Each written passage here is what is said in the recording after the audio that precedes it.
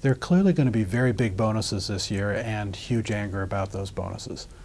But there's a very great divergence of view between how the public views bonuses, which they don't actually understand that well, and how Wall Street views them.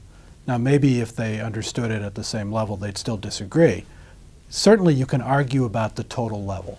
Nobody knows what the right answer is for how much Wall Street should pay in total. You know, we're in a capitalist society. People aren't paid based on what they produce of moral value. They're paid based on the market.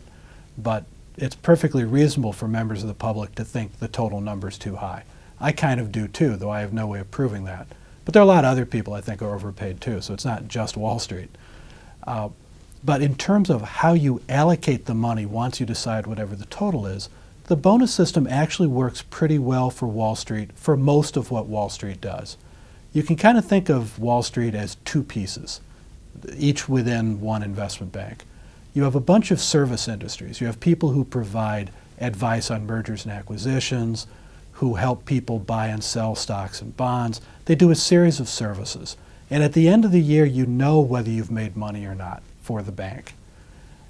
The bonus system works pretty well for that group because what you do, given that these are individuals who can easily move from firm to firm, is you kind of split the revenue 50-50.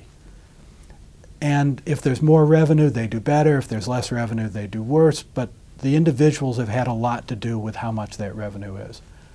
The problem is the banks also increasingly have these large trading and investment books. These are situations where the traders aren't using their own money, they're using the bank's money.